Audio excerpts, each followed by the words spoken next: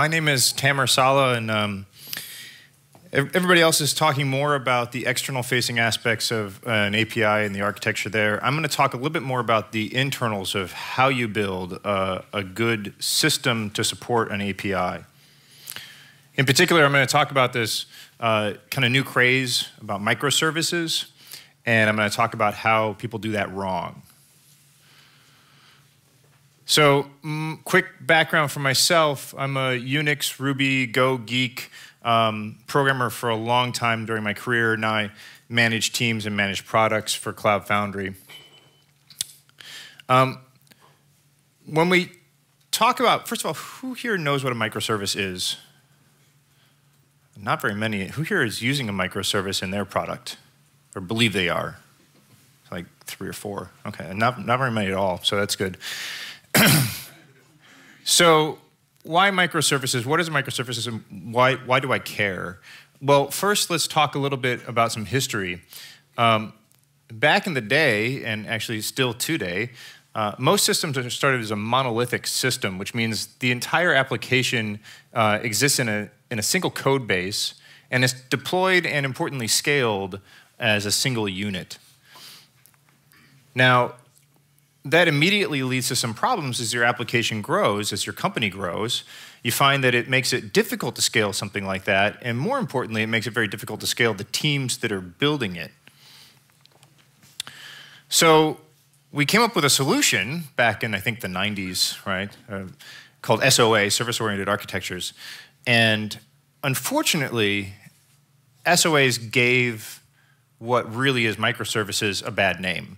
And it did that because of the rampant, the rampant proprietary solutions and hype and consultants, and I was a consultant too, so I can say this, like, we're half bullshit, right?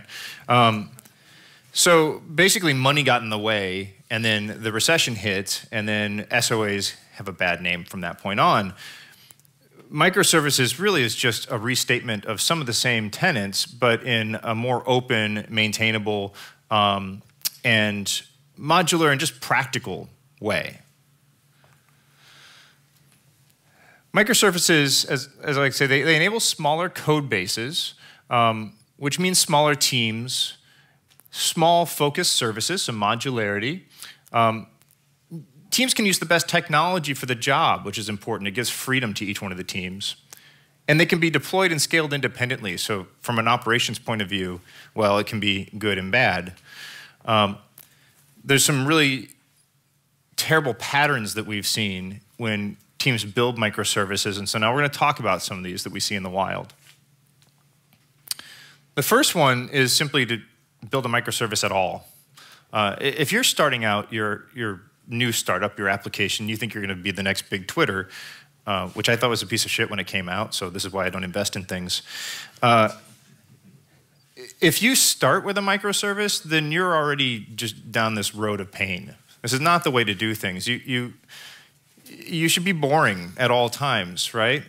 Has anybody here read the architectural paper from Instagram when they first started growing big? Really, nobody? You should look it up. It's a great paper. They talk about how they basically just used Postgres for everything and they were fine, right? So being boring is really good. You can scale a lot with being boring. So you should understand that when you move to a microservices architecture, it comes with this constant tax on your development cycle. It's going to slow you down from that point on. Any complexity that you add to a system is going to slow you down from that point on. So you should start with a boring application and extract. When I was younger, I wrote an exception-catching tool called Hoptoad, now called Airbrake. And so I like to use this for examples in terrible architectures, because it was a terrible architecture.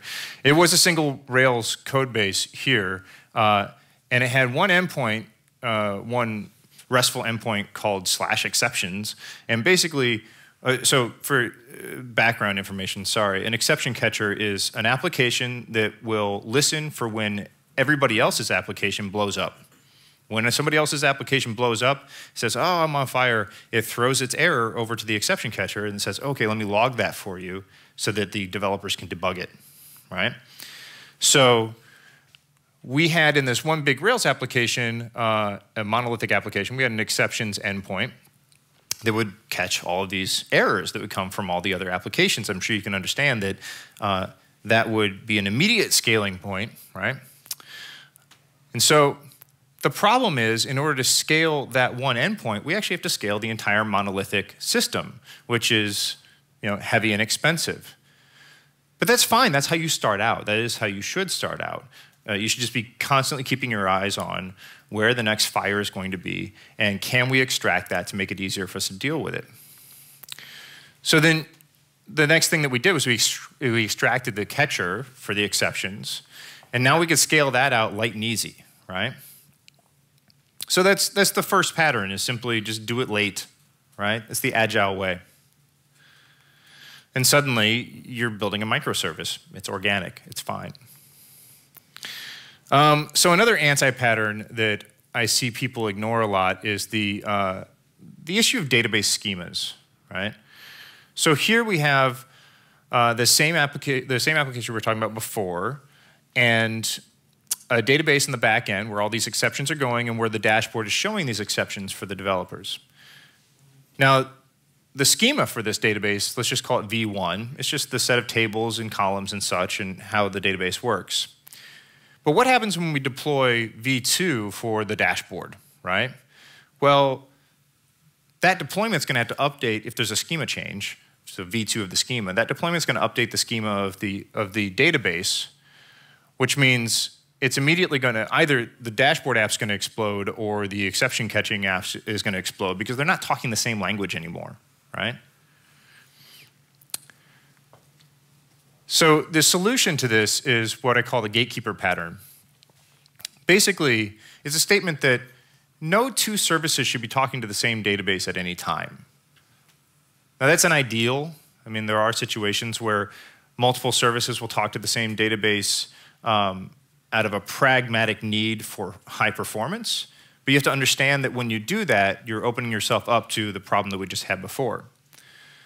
So now we put this back-end exception service in between the data store and the front-end applications that are using it. So this service has a much more simplified API, and it's something that the other applications can agree upon.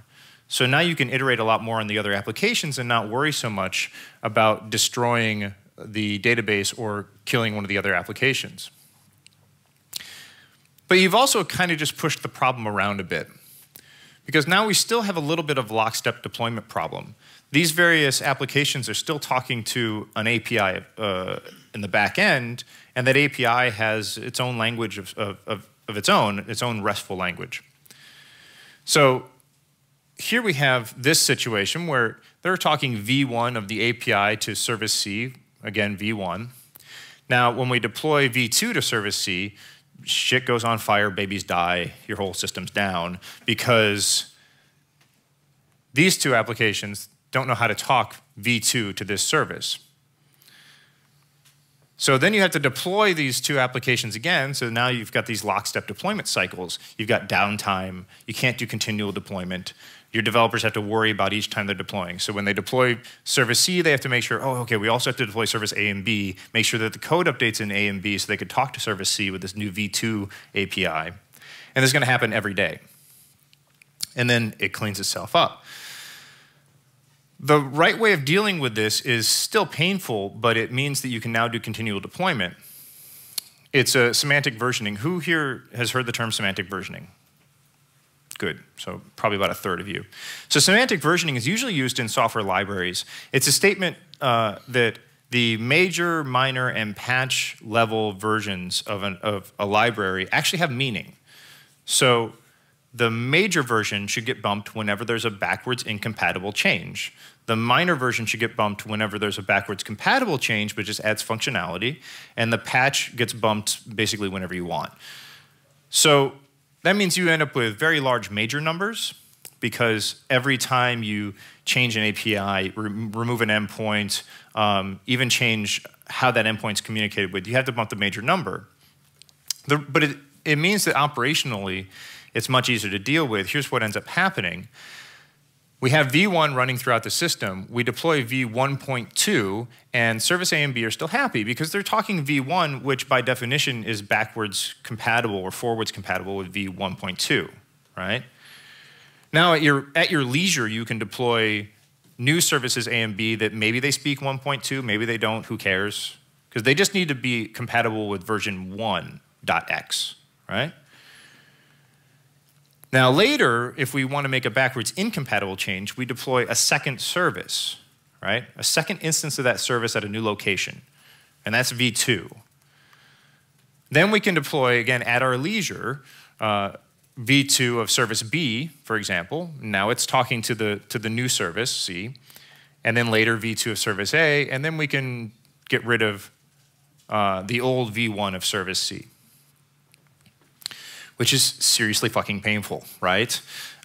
This is what your developers are gonna have to do all the time, but this is what I was saying. This is part of the inherent pain in building a microservices architecture. What you get out of this is you can scale your engineering team larger, you can scale your application much more easily, things like that. Let's talk about another anti-pattern that we see a lot. Spiky load between servers, between services. Now, we saw it with the exception catcher, and we're going to show that a little bit more, but what you want to do is amortize your load inside your network, and generally you do that using queues. It's the easiest way to do this. Queues in between services basically smooth your internal traffic. So let's look at this exception catcher again. Here we've got a ton of exception catching instances and then just this one dashboard. It's not doing a lot of load. And imagine this exception catcher as a product out in the wild where any jackass who writes some really terrible code can suddenly just 500 over and over and over again and send all these exceptions into our service. So we basically have to scale this bit like 10x what anybody else's system is getting scale for. So it's a really terrible situation to be in. You can imagine as this grows, your database immediately catches fire, right? So the way that you deal with this is you throw these exceptions into some sort of queue. Redis is a good tool for this. There's a bunch of, Memcache is another one. There's a bunch of good queuing technologies. So that when an exception comes in, it gets thrown into this queue, and the queue can grow and shrink as you need. It might be empty, it might be close to full, and then this worker is just constantly chugging through it, one at a time, putting them into the database. Maybe grabbing 10 at a time for efficiency, but the important thing is that it's putting things into the database in a linear time, and the buffer is the queue in between. So if it's not going as fast as the exceptions coming in, then the queue just starts to fill up. The bad situation happens, of course, when you are not accounting for the highest spike in load and your queue actually fills beyond capacity. Then you start crashing and losing instances. Another anti-pattern that we see very, very often is hard-coding your service locations. So when you first start building a service-oriented architecture, it's very common for you to say, well, okay, I know I've got these 3 other services, so in my code, I'm just going to somewhere encode the fact that service 1 lives at this IP address, service 2 lives at this IP address, and the ports as well, right? And then when I want to instantiate a client, I just look it up in this hash, and I'm good to go. Which, it's good. It starts simple. I like that. But you almost immediately run into operational problems where the changes to the location of your services require changes to your code base, which means commits into Git, which means deployments out to production, right? So if you think that you're in control of exactly where all of your services live, well, you're probably not, but that could be fine. But then even then, you've got HA and DR issues. So what happens if your server dies and your operations person has to suddenly spin up a new server? He doesn't want to be making commits. You don't want to be making commits at 3 a.m., right? So you get yourself into a really bad situation with this. There's a couple of solutions. The first one we're going to talk about is service discovery systems. Who here has heard of etcd or Consul? Okay, cool, just like a handful of you. Basically, all they are is little directories sitting out in the wild, kind of like DNS, but designed to work with service-oriented architectures or microservices. Because instead of just having the location, they also have an IP address and maybe some extra metadata, which one's master, which one's slave, stuff like that. They're basically just distributed lookup services. Now, like I said, one of the keys is that they have to be highly distributed, very reliable. And so we always show them in a cluster. You have a small cluster of, for this example, etcds, right? Now, when service A wants to talk to service B has this IP and port combination. It doesn't know where that is, so it has to ask the discovery service, right? It says, hey, where's B? And the service says, well, it's over here. And then from that point forward, service A is talking directly to service B.